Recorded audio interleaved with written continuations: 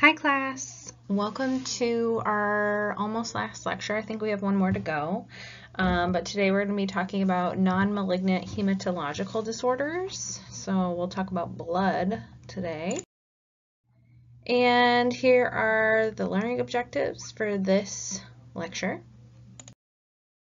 And this is our agenda.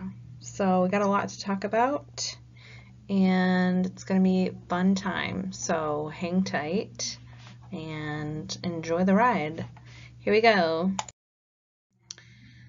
So, hematological disorders, these can vary widely in etiology and manifestations, some being malignant, but in this section we're really going to be talking about those non-malignant.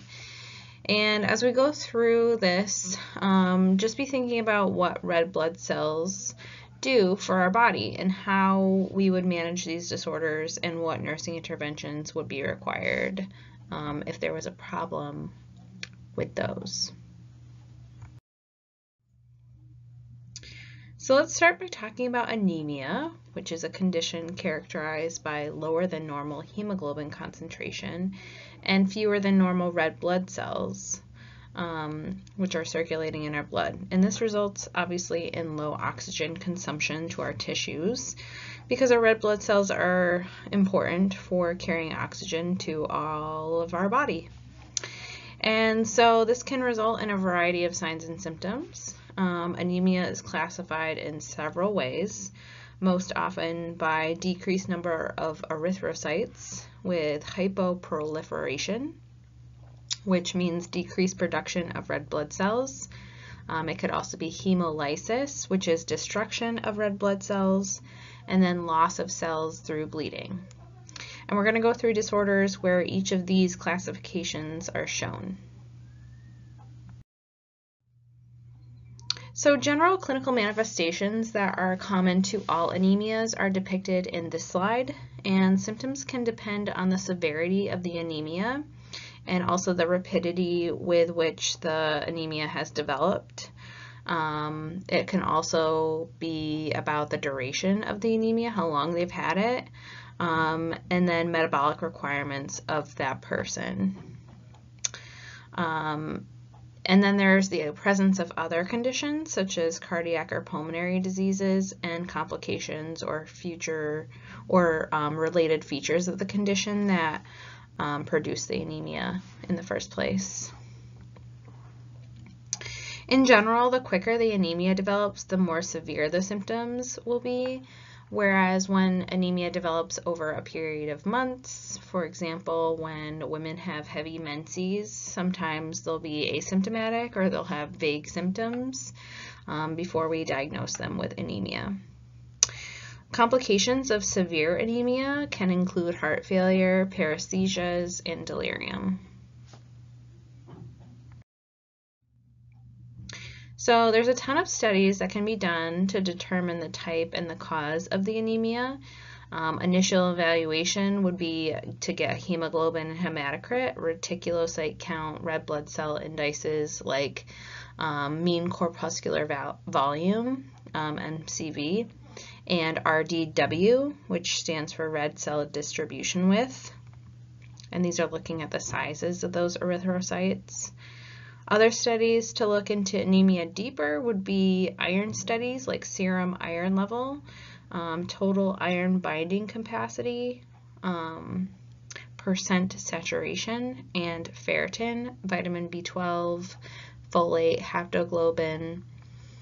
In general, a normal value for adults is 40 to 200 for haptoglobin. And if your levels are lower, it really means that you have hemolytic anemia in which your red blood cells are prematurely destroyed. And an undetectable haptoglobin level is almost always due to hemolytic anemia.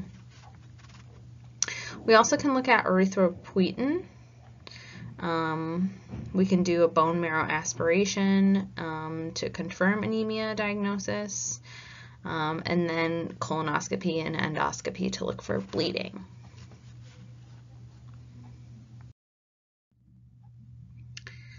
So let's start with hypoproliferative anemias, and these occur when the bone marrow produce inadequate amounts of erythrocytes. So that decrease in erythrocyte production results in a low or inappropriately normal reticulocyte, immature red blood cell count. Some causes of hyperproliferative anemias can include bone marrow damage from chemicals like chemotherapy or medication, lack of important factors to promote erythrocyte production, such as erythropoietin, or lack of nutrients like iron or vitamin B12 and folic acid. Hypoproliferative anemias include iron deficiency anemia, anemias in renal disease, anemia of inflammation, aplastic anemia, and megaloblastic anemia. So let's start by talking about iron deficiency anemia, which occurs when the intake of dietary iron is inadequate for synthesis of hemoglobin. And our bodies are able to store about 1/4 to 1/3 of our iron requirements, and it's really not until those stores are depleted that iron deficiency anemia develops. And this is the most common type of anemia in all age groups, and it's the most common form of anemia worldwide. And it affects as many as 1 out of 8 people, and it's especially prevalent in developing countries where there's a chronic lack of iron sources along with blood loss through intestinal parasites. So the most common cause of iron deficiency anemia is blood loss, and this should always be considered as the cause until that is ruled out.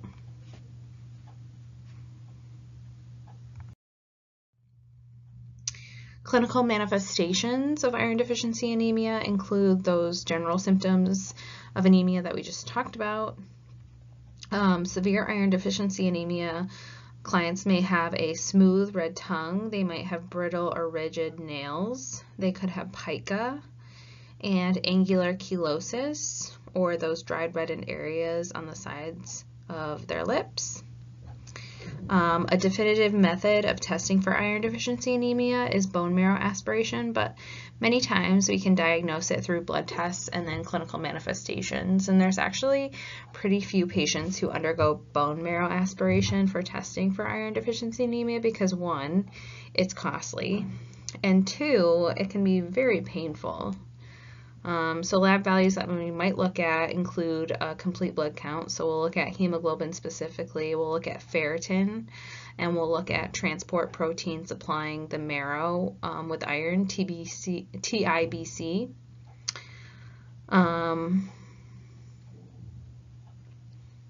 They would also see mean corpuscular volume, and that will be low in relation to the hemoglobin level. And that means that the person's producing really small and fewer red blood cells than necessary.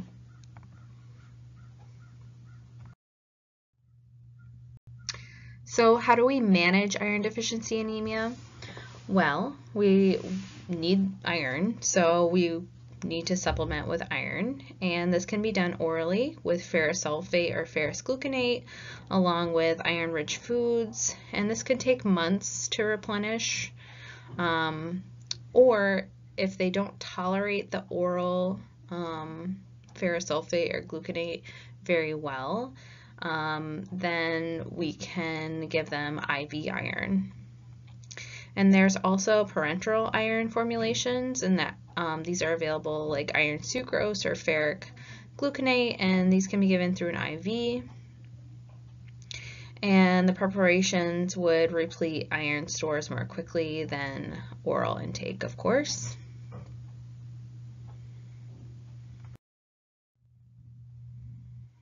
So nursing management includes education on oral intake of iron if they're taking them. So iron needs to be taken on an empty stomach, so at least 1 hour before or 2 hours after eating, preferably with a source of vitamin C, and that is to help increase absorption. We want them to avoid dairy intake, which can inhibit iron absorption. And that oral iron can cause GI distress, which it can take a gradual adjustment for the body to just get used to. So we want to educate the client that they'll also might have darker colored stools, and they can often appear black, and that is just a normal finding when taking iron. Oral iron preparations that are liquid can stain the teeth, so we want to educate our clients about that and to rinse their mouth out thoroughly after taking it. We also want to avoid antacids because they inhibit absorption. Here are some foods with iron that we can educate our clients to include in their diet when they have iron deficiency anemia. And that was it. So let's talk about megaloblastic anemias now. So these are anemias that cause the same bone marrow and peripheral blood changes because they're both needed for normal DNA synthesis. And when there is a folate or B12 deficiency, their erythrocytes will be abnormally large. And this is why they're termed megaloblastic anemias. This is because when DNA synthesis is impaired, the cell cycle can't progress from the G2 growth stage to mitosis. And this leads to continuing cell growth without division, and that presents as macrocytosis. So the mean corpuscular volume of on our CBC will be very elevated with megaloblastic anemias, and that is why these types of anemias develop slowly over time, so many patients won't have symptoms right away. Folate deficiency. So folic acid is stored in the body as compounds known as folates. Our stores are much smaller than vitamin B12, so it won't take as long to deplete those stores, especially if intake of folate is deficient. And folate-rich foods include liver, green leafy vegetables, peas, eggs, beans. The most common way we see folate deficiency, though, in nursing at least, is when we have alcohol use disorder or chronic liver disease, and sometimes in pregnant women. You may also see these with celiac disease, have folate deficiency. So serum levels of folic acid will be evaluated, and then treatment will include oral folic acid replacement. And in cases where we have a client with absorption problems or they're unable to take them orally, we can give them IM injections.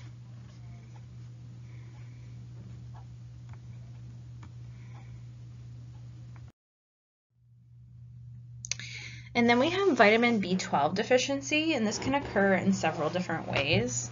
So it can be inadequate dietary intake for those who follow like a vegan diet. It can be impaired absorption from the GI tract, which is the most common, especially in older adults. It can also occur in patients with inflammatory bowel disease, bariatric surgery, GI surgery in general, the use of metformin, chronic use of histamine blockers or antacid or PPIs, and overall having like absence of intrinsic factor. That will definitely impair B12 absorption. And when this occurs, we refer to it as pernicious anemia. So that lack of intrinsic factor is called pernicious anemia. And intrinsic factor binds to vitamin B12 in the gastric mucosa, and it transports it to the ileum where it can then be absorbed. Without that intrinsic factor, someone cannot absorb vitamin B12, so they need IM injections instead. And usually we'll start them weekly and then monthly, but they'll have to have vitamin B12 injections for the rest of their lives. Those who have vitamin B12 deficiency or pernicious anemia will have gradual clinical manifestations. Those with pernicious anemia will develop a smooth red tongue, and they might have mild diarrhea. They can be extremely pale, especially their mucous membranes, and they'll also have paresthesias in the extremities, especially in the lower extremities. They might also have difficulty maintaining their balance, and without treatment of B12, this can lead to heart failure. So we definitely don't want that. All right, that was quick. The last three. So let me just take a drink here. Okay, so let's talk about aplastic anemia. So this is a life-threatening condition in which the T cells attack the bone marrow. And remember, we talked about the T cells when we talked about HIV. And these help to protect our body from foreign invaders. But now they're attacking our bone marrow. And that creates bone marrow failure, which then results in pancytopenia. And pancytopenia is when we have anemia, neutropenia, and thrombocytopenia. And this is terrifying because our patient is at high risk for bleeding and infection.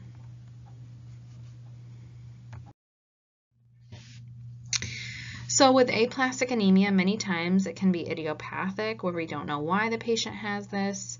The most common cause of aplastic anemia is from your immune system attacking the stem cells, mainly those T lymphocytes in your bone marrow. Other factors that can injure the bone marrow and affect blood cell production include radiation and chemotherapy agents. And we're definitely going to be talking about this again in the next lecture, which we talk about cancer. So onset of symptoms for this condition are typically insidious. Sometimes complications that stem from bone marrow failure will occur before the diagnosis is even made. Complications with aplastic anemia that stand out are definitely infection and bleeding. But they can also have symptoms of anemia, fatigue, pallor, dyspnea, bruising associated with thrombocytopenia. And they can also have retinal hemorrhages, that is the top left hand corner picture, and then the purpura is the bottom left.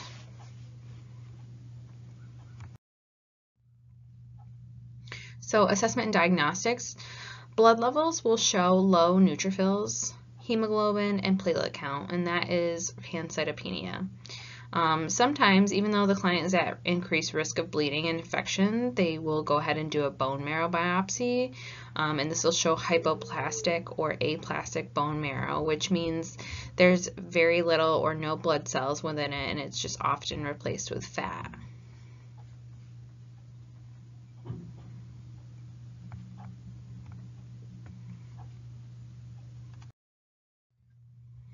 So, medical management. So aplastic anemia, it can be successfully treated in many cases.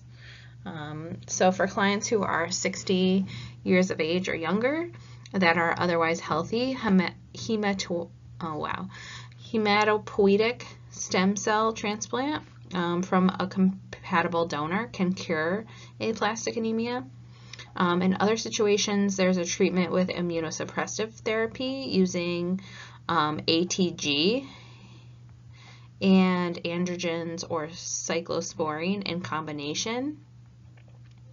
So ATG is obtained through rabbits or horses immunized with human T lymphocytes, and it works by killing specific cells in your immune system called T lymphocytes, the cells that are attacking those bone marrow cells in aplastic anemia.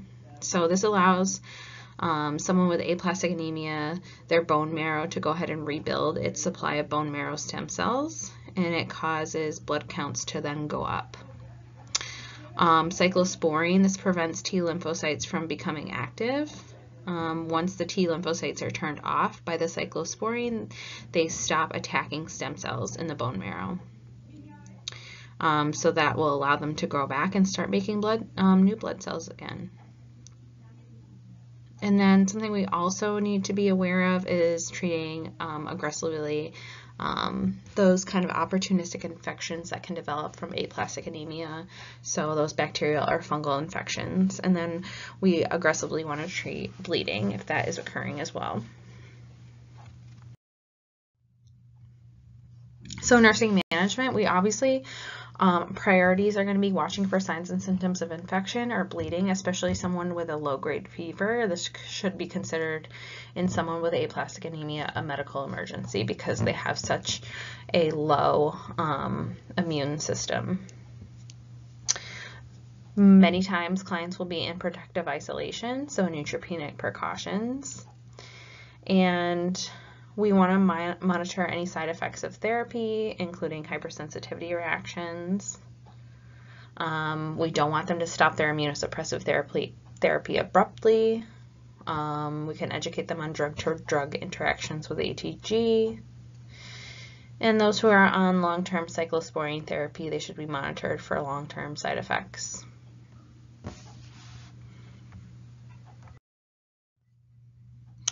Okay, on to hemolytic anemias, where the erythrocytes have a shortened lifespan, and because of that, the number of circulating erythrocytes is low. So this results in decreased oxygen availability. It causes hypoxia, which stimulates an increase in erythropoietin from the kidneys to try to compensate. So the release of erythropoietin then stimulates the bone marrow to produce new erythrocytes and release them out into the circulation prematurely as reticulocytes. So if this cycle persists, our hemoglobin is then broken down excessively and it's converted to bilirubin. And this is where we can sometimes see jaundice in patients who have hemolytic anemias. Then that bilirubin can congest the liver and the spleen, where we might see enlarged liver and spleen. And then finally, it'll be excreted as bile. So let's talk a little bit more about these disorders. So we have sickle cell disease, aka sickle cell anemia, and then we have G6PD deficiency. So let's start with sickle cell disease. This is an autosomal recessive genetic disorder, and it's caused by inheritance of the sickle hemoglobin gene, HbS. This is a molecule that causes the erythrocyte to change its shape from a round circle to a half moon when it's exposed to low oxygen tension. And because of this defect, those erythrocytes can easily adhere to the walls of blood vessels, and they can accumulate and clog an area, causing decreased blood flow to the tissues or organs in that region. So when this happens and blood flow is severely reduced, it can cause ischemic or infarction of the tissue, and it can cause pain, swelling, fever, and this is known as a sickle cell or vaso-occlusive crisis.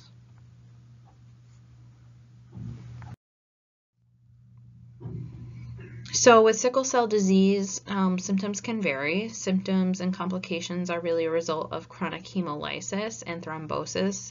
So patients may present with jaundice. They might have an enlarged face or skull, tachycardia, cardiac murmurs, cardiomegaly, arrhythmias, and heart failure.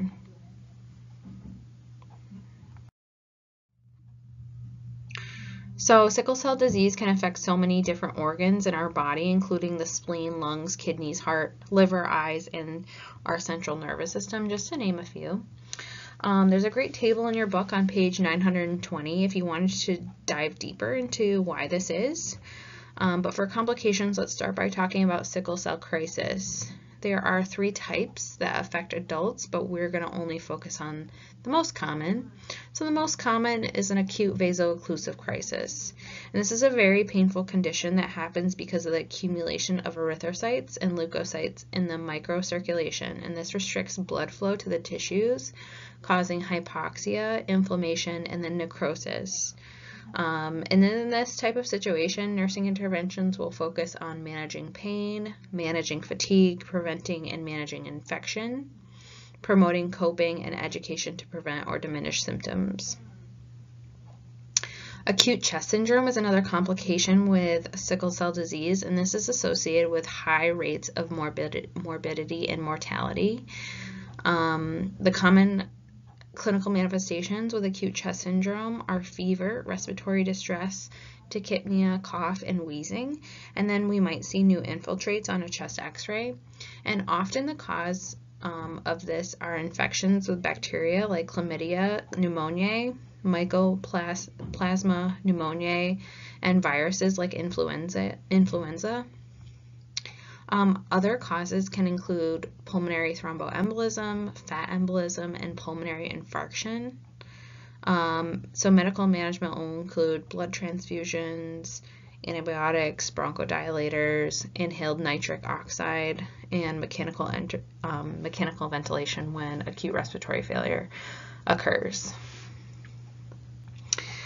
So, risk for acute chest syndrome can be reduced through influenza vaccination and pneumococcal vaccination, and also use of intensive spirometry during hospitalization with a vaso-occlusive crisis, along with blood transfusions perioperatively.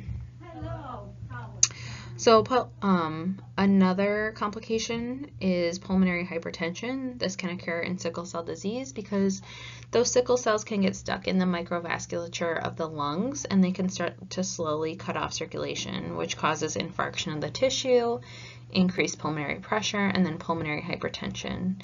And this is a common cause of death in those with sickle cell disease because it's hard to diagnose in the earliest stages, and once it's too far along, the damage is too extensive and it's irreversible. So sickle cell disease patients will have symptoms such as fatigue, dyspnea, exertion, dizziness, chest pain, or syncope. And then strokes can be common, and again, it's because of those sickled cells. They can get stuck in the microvasculature of the central nervous system, and they can cause infarctions. Reproductive disorders, this can be caused by the sickling, again, of the vascular areas of the penis, and it can cause pain, it can cause erectile dysfunction, and really impotence, unfortunately. So assessment diagnostics, we're going to be looking at their complete blood count. They normally have a normal hemoglobin and hematocrit, but with the blood smear, we'll see that sickle cell trait. Oh, I'm sorry. Okay. So those who only have sickle cell trait will see a normal hemoglobin hematocrit, where those with sickle cell disease will see a low hematocrit in those sickled cells on the blood smear. Sorry, that was confusing. White blood cells and platelets, they're usually elevated, and that's due to chronic inflammation. And then abnormal hemoglobin will be found through electrophoresis. This is just a chart where you can see the breakdown of how someone with sickle cell disease would be at increased risk of developing those complications that we kind of just went over. So typically those with sickle cell disease are diagnosed in childhood, and you'll be talking about this condition again when you get to pediatrics with Professor Day, so it'll be like a fun review for you. And then treatment of sickle cell disease symptoms is typically aggressive since we really want to get on top of the complications, but there's a few primary treatment options. No, there's none really. Sorry, there's very few. But research is currently being done on trying to figure out how we should focus on treatment for sickle cell disease. What we have available right now is hematopoietic stem cell transplant, which involves the transplantation of multipotent hematopoietic stem cells. And usually these are derived from bone marrow, peripheral blood, or umbilical cord blood in order to replicate inside of a patient and produce additional normal blood cells. But this is usually only available to a small subset of affected sickle cell disease patients because there's a lack of compatible donors, or it's because there's too extensive organ damage already and they're not a candidate. Pharmacological therapy using hydroxyurea, which is a chemotherapeutic agent that helps to increase levels of fetal hemoglobin and decrease the formulation of sickled cells. And it's the only current FDA-approved drug for treatment of sickle cell disease. And studies have shown that this decreases episodes of painful crisis, acute chest syndrome, in patients from needing frequent blood transfusions. And additionally, it's shown to decrease a person's mortality from sickle cell disease by 40%, which is great. Some side effects of hydroxyurea include chronic lowering of leukocytes, teratogenesis, so we don't want to give this to pregnant women, and potential for later development of malignancy. So some good, some bad news. Patients with sickle cell disease also require folic acid supplements daily, and this is to maintain the amount needed for increased erythropoiesis,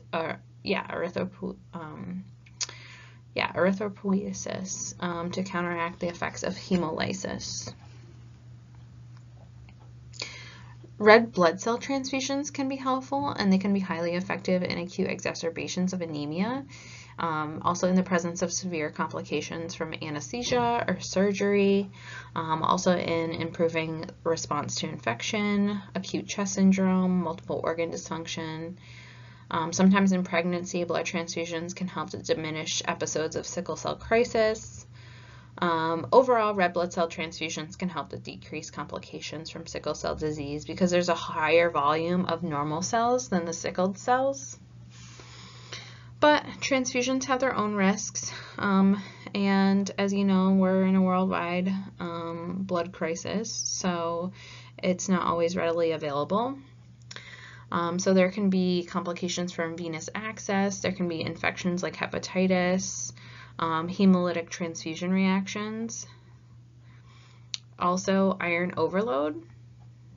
So if we are getting blood transfusions often, they will have a higher concentration of iron, and this can cause deposits of iron into their organs, and it can require chelation therapy. So we just helped them in one way and hindered it in the next way.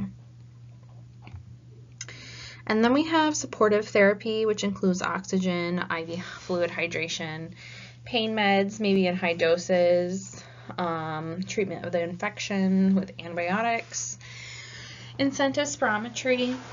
We want our sickle cell disease clients to keep up with their vaccinations because they're at increased risk for developing infections. We'll have physical therapy and occupational therapy on hand. Heat and massage may help with pain management. Behavioral and cognitive therapies for coping, resting, and then just good education surrounding the disease itself, medications, and management. Okay, on to my favorite, G6PD. And this is, so G6PD, this is the gene responsible for this abnormality. And this gene would typically produce an enzyme within the erythrocyte that's necessary for stabilizing the cell membrane. And some people have this gene deficiency that is so severe that they have chronic hemolytic anemia, but others will only really develop hemolysis when under certain stresses or from certain substances like fava beans or menthol or tonic water, some Chinese herbs. So it's really interesting, this deficiency. Clinical manifestations, typically patients are asymptomatic until they are exposed to that substance that creates hemolysis. They might have a normal hemoglobin or reticulocyte count, but after exposure to an offending agent, they'll present with pallor, jaundice, hemoglobinuria, and on their blood smear, we'll see these Heinz bodies. This is usually associated with toxic substance exposure, which is in a lot of medicines, cosmetics, or food products. Interesting. So the management screening test can be done to diagnose G6PD, and treatment really involves discontinuation of the offending agent. For those who have severe hemolytic cases, it might require a blood transfusion. So our nursing management will surround education about the disease, substances to avoid, checking the provider before changing their medications. They should check with us before taking over-the-counter medications. And then they probably should wear a medical alert bracelet. All right, hereditary anemias. So hemochromatosis, this is a genetic condition that causes the client to absorb increased levels of iron from the GI tract gradually. And normally the GI tract absorbs about 1 to 2 milligrams of iron per day. but in hemochromatosis, the rate is significantly increased, and the excess iron is then deposited into various organs, especially the liver, skin, and the pancreas. And this isn't good because eventually those organs will become dysfunctional. And since tissue damage with hemochromatosis occurs gradually, clinical manifestations don't occur until about middle age, where we see symptoms of weakness, lethargy, arthralgia, weight loss, tissue damage, endocrine damage, cirrhosis will kind of be later on stages. Cardiac arrhythmias and cardiomyopathy can occur with resulting dyspnea and edema. Also endocrine dysfunction, we can see hypothyroidism, diabetes, diminished libido, and impotence. Cirrhosis is also common in the later stages of the disease due to increased deposits of iron in the liver. So lab values will show an elevated serum ferritin and high transferrin, but our CBC will typically be normal. Definitive testing can be done for the genetic mutation that causes this. Therapy will often involve the removal of excess iron, and this will be done with therapeutic phlebotomy, which is the removal of whole blood via venipuncture. And initially, this will be done weekly, like 1 unit of whole blood, and then as the ferritin level decreases, the frequency of phlebotomy will also decrease. We'll also monitor the client's complete blood count to ensure that they're not becoming anemic with the therapeutic phlebotomy. And clients will be told to limit their iron intake through their diet and iron supplements, though this isn't enough to sustain a therapeutic ferritin level. It'll continue to rise, so they should be also advised to limit their vitamin C intake because that enhances iron absorption, but they will have to have therapeutic phlebotomy. They should also avoid alcohol consumption because it might impair their liver function when it's already working hard enough with those iron deposits. We want to monitor for organ damage, especially cardiac and endocrine, and then screening children of clients who are homozygous for the HFE gene.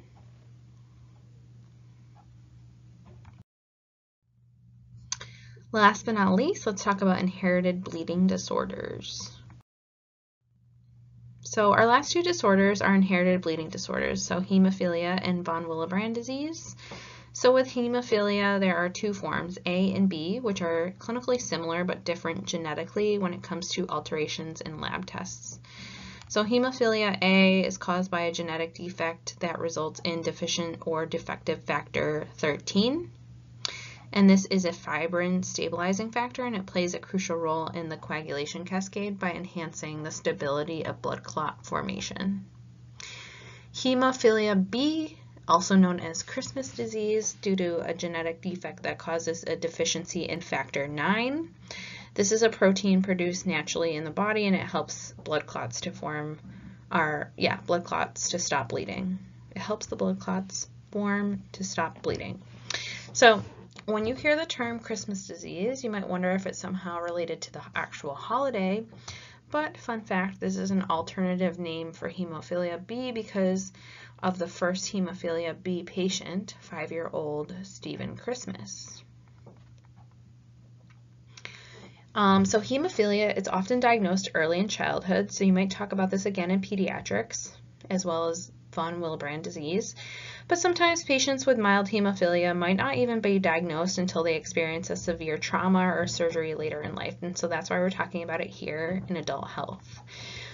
So hemophilia is manifested by hemorrhages into various parts of the body, and these can be severe and they can occur with minimal trauma. So spontaneous bleeding can occur frequently with severe factor deficiency. About 75% of the bleeding will occur into the joints, like the knees, elbows, ankles, shoulders, wrists, and hips. And the pain is noticed prior to the presence of swelling and limitation of movement.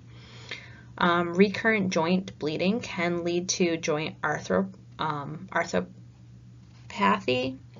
and that can cause ankylosis and chronic pain. So the bleeding can be superficial, it can cause hematomas, or it can be deep into the muscle or the subcutaneous tissue. Those hematomas superficially can cause nerve compression and impaired sensation. And then over time, they can lead to weakness and atrophy of the affected area. So just because bleeding happens more commonly, it doesn't mean that it's confined to the joints. Bleeding can happen with dental extractions or procedures. Patients can have spontaneous hematuria and GI bleeding. They can have nosebleeds and then falls, especially fall leading to a head injury. That can be a terrifying intracranial bleed. So we want to think about safety.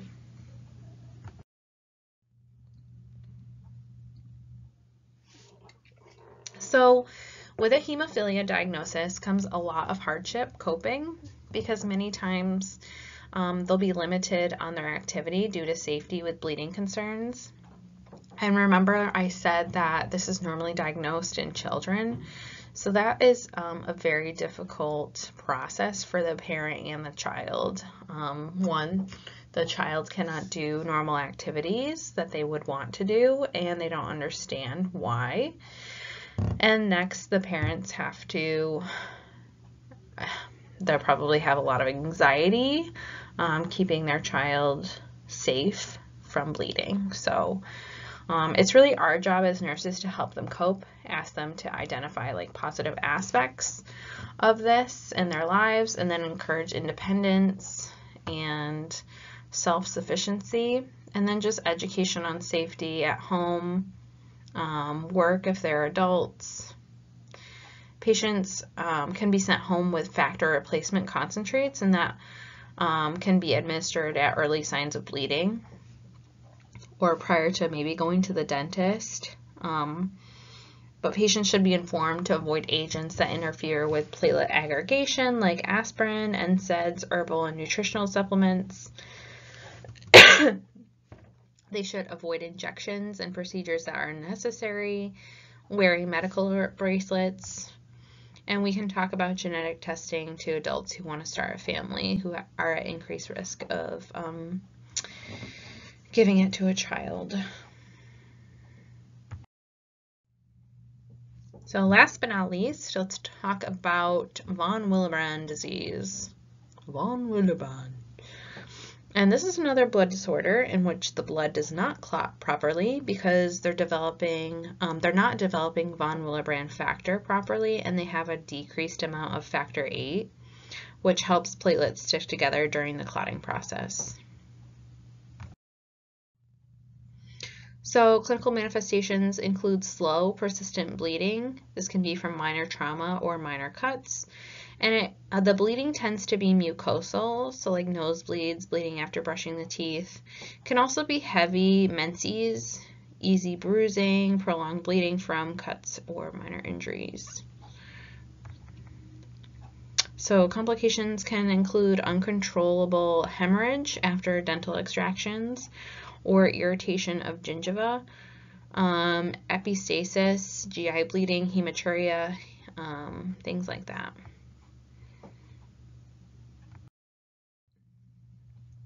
Some diagnostic studies will be looking at their CVC, their clotting times, their factor VIII, and then concentration of that von Willebrand factor antigen. So medical care, we obviously want to prevent or treat the bleeding, and we can do that with replacement therapy. So there's desmopressin, which increases factor VIII coagulant activity, and it may also correct bleeding time, so it's helpful in situations to prevent bleeding with like dental or surgical procedures or managing mild bleeding. We also have aminocaproic acid, I think I said that right, can be effective in controlling bleeding for mild mucosal bleeding. It inhibits the dissolution of the thrombus at the site of bleeding. And then when bleeding is more moderate to severe, really replacement therapy with von Willebrand factor and factor VIII concentrates will be used. And this treatment may be for like 7 to 10 days. So nursing interventions, health promotion, we want to talk about genetic counseling. Any acute intervention, we're going to be controlling the bleeding. And then just education on when they should be seeking medical attention, proper dental hygiene for their condition, no contact sports. We want to prevent any cuts or injuries if we can, and then those medical alert bracelets or tags. And that was it. So hope you enjoyed, and I will see you in class. All right. Have a good day.